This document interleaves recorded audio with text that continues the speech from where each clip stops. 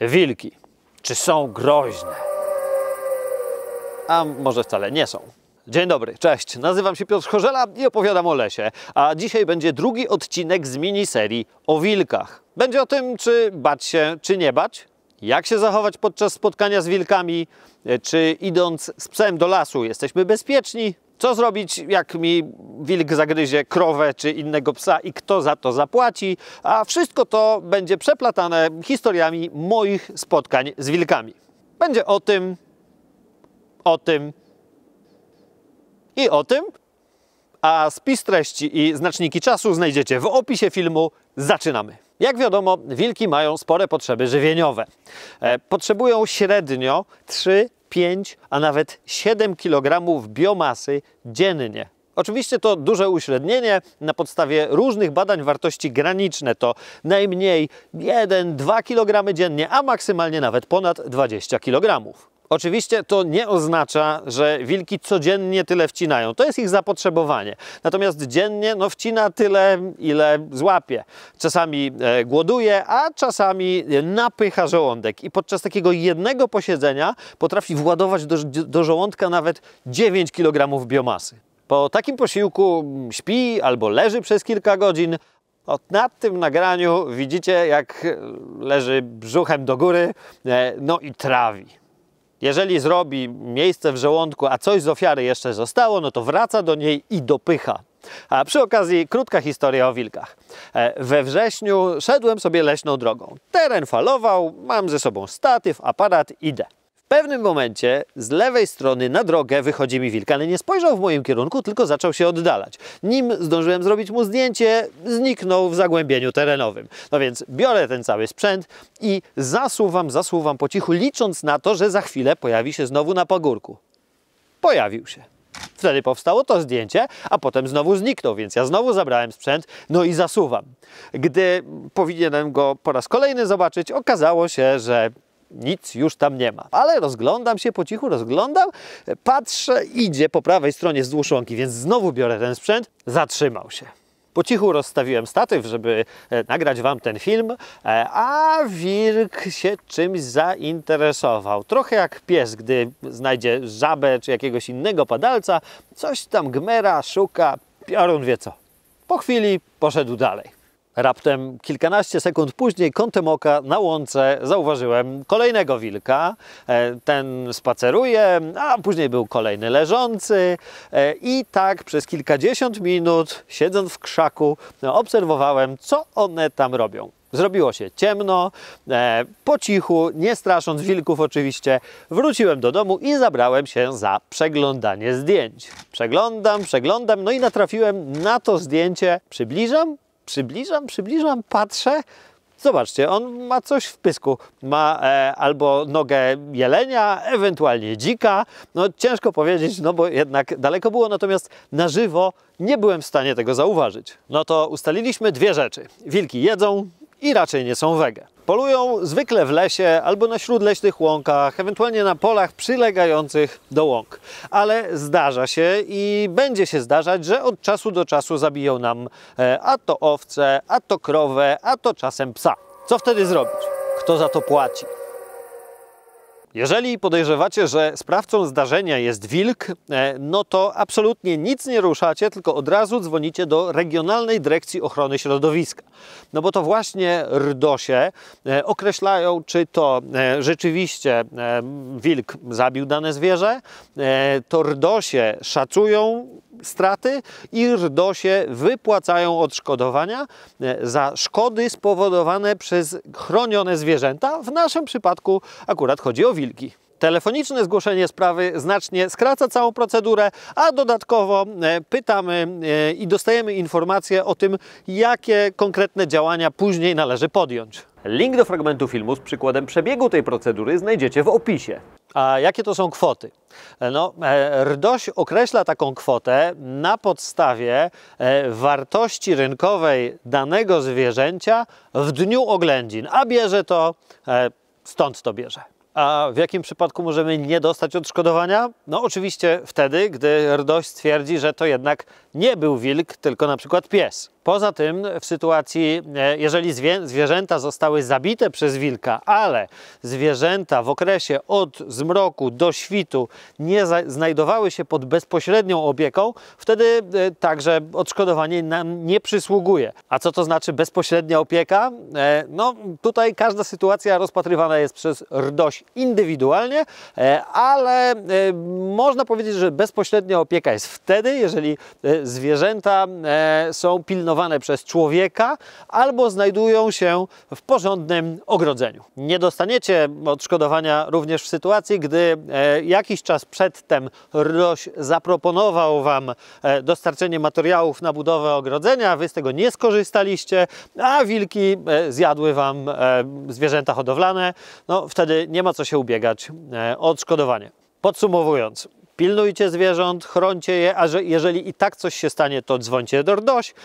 O psach i bezpieczeństwie z psami będzie za chwilę, a teraz opowieść o spotkaniu z młodymi wilkami. Jest sierpień, idę leśną drogą, rozglądam się, dochodzę do krzyżówki, patrzę, a tam w jagodzinach coś się dzieje. Przyglądam się, mówię, młody wilk. Rozstawiłem po cichu statyw i zaczynam nagrywać. Zobaczcie, gmera, szura, zagląda, czy się chrząszczem jakimś zainteresował, czy wcina jagody, nie wiem. Dopiero po jakimś czasie zainteresował się mną. Prawdopodobnie mnie poczuł, ale tak gapi się, a naprawdę bardzo blisko do siebie mieliśmy. Patrzy się, przystępuje z łapy na łapę, no i nie wie, wiać, nie wiać. Dopiero po jakimś czasie odskoczył, no i sobie takim lekkim truchcikiem odmaszerował, na pewno nie uciekał w panice. Ja też się spokojnie oddaliłem, jakieś 100 metrów w innym kierunku, no i rozstawiłem aparat, czekam, czy coś się wydarzy. Nic, aż w pewnym momencie pojawił się jeden, drugi, trzeci. Zobaczcie, tu cała czereda biega, podskubuje się, wygłupia. To z jednej strony jest zabawa, z drugiej strony jest nauka. W pewnym momencie zawróciły i zaczęły iść w stronę dołka, gdzie znajdowała się kałuża. Zobaczcie, ile tu ich jest.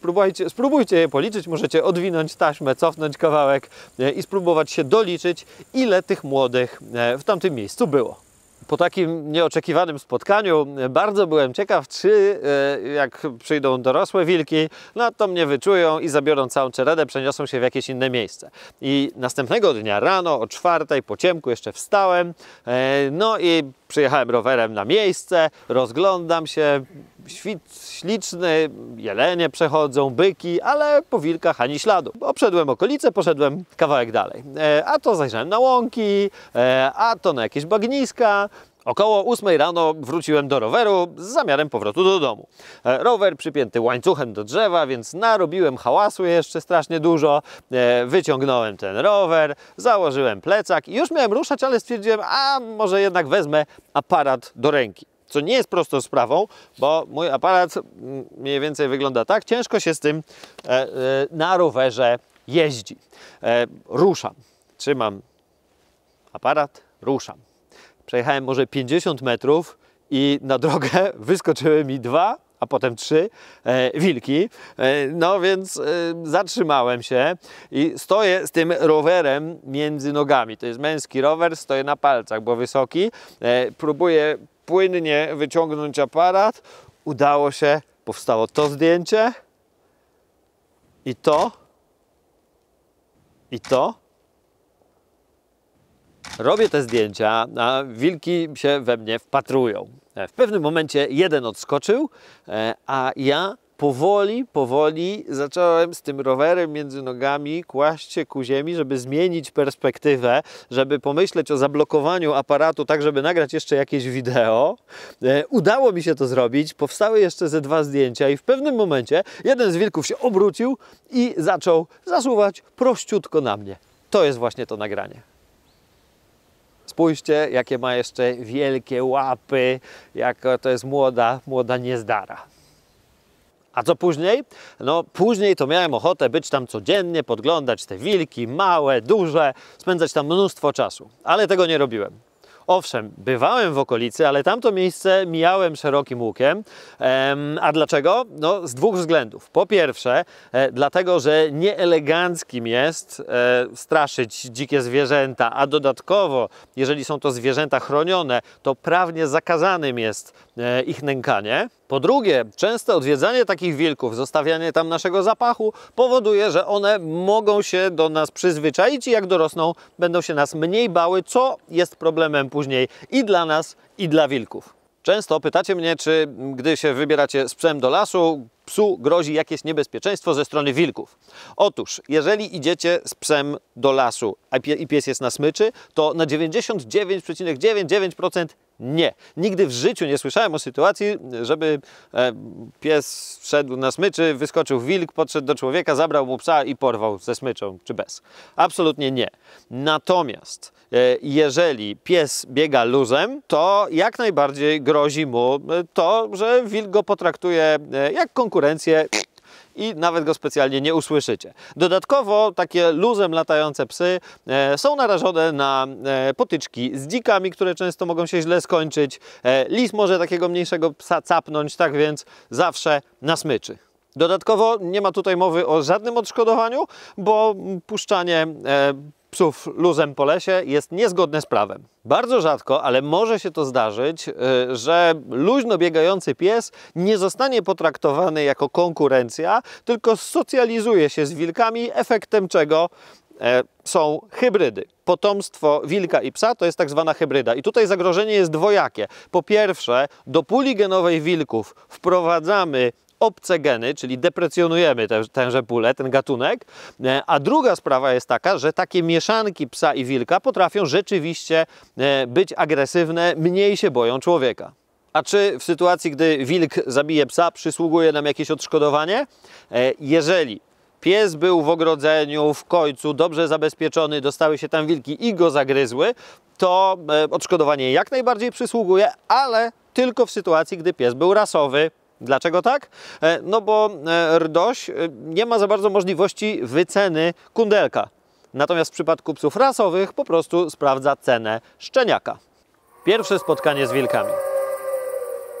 Cofnijmy się w czasie o jakieś 25-30 lat do czasu, gdy młody chorzela miał jakieś 10-12 lat i po raz pierwszy widział w lesie wilka. A wyglądało to tak. Wracaliśmy z rodzicami samochodem od znajomych. Było ciemno, był środek zimy, dużo śniegu, mróz trzaskał. Kilka kilometrów przed domem, na takim dużym zakręcie, patrzymy, a w rowie coś dymi. Zatrzymaliśmy się, żeby sprawdzić. Okazało się, że oczywiście nie jest to dym, tylko parujący, świeżo zagryziony młody jeleń. Czyli tak zwany cielak. Miał tutaj cały tył wygryziony, no i to ciepłe ciało jeszcze parowało. Zawróciliśmy, żeby odwiedzić lokalnego leśniczego i donieść mu o znalezisku i wtedy w snopie światła zobaczyliśmy wilka. Szedł, skręcił w leśną drogę, my skręciliśmy za nim tak, żeby poświecić, odszedł jeszcze z 50-100 metrów i wtedy skręcił w las. To zdjęcie, które tutaj widzicie, oczywiście nie pochodzi z tamtego okresu, zrobiłem je w zeszłym roku, a historia jego powstania została opisana na moim koncie. Tam też pojawią się kolejne historie spotkań z wilkami, jeżeli takie mi się przydarzą. To teraz odpowiedź na dwa kluczowe pytania. Czy bać się wilków, czy raczej nie bać? I jak się zachować, jak już je spotkamy i ewentualnie się nami zainteresują. Ale najpierw o tym, czy ja się boję. Boję się. Boję się, że jak spotkam wilki, to nie złapię ostrości, nie nagram wideo, nie opanuję aparatu. To są moje główne obawy.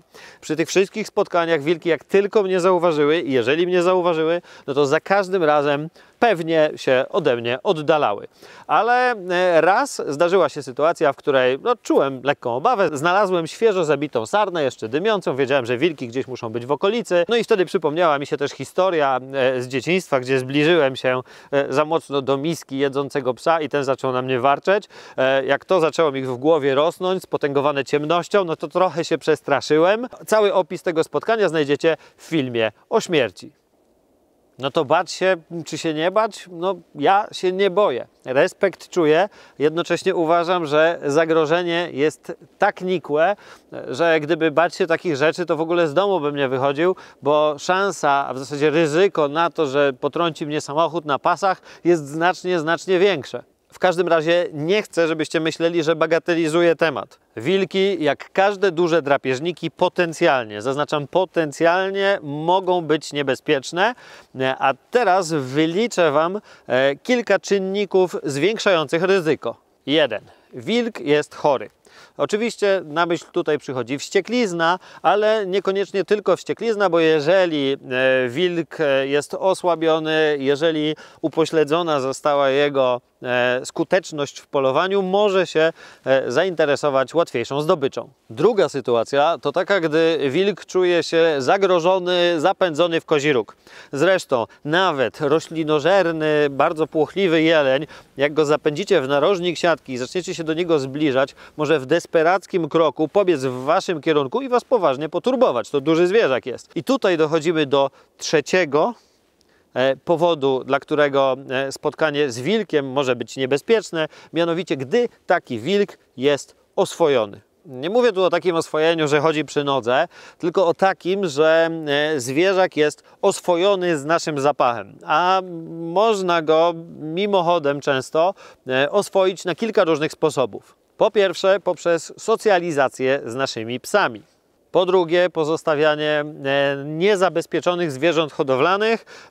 Wilk na nich zaczyna żerować i przyzwyczaja się do łatwego pożywienia. Po trzecie, korzystanie z pokarmu pachnącego człowiekiem. Nie możemy wyrzucać jedzenia i nie mówię tutaj tylko o pokarmie mięsnym, jakichś odpadkach zwierzęcych, tylko o wszystkich odpadkach organicznych, no bo wilk, żywiąc się nimi, oswaja się z łatwym pożywieniem i z naszym zapachem.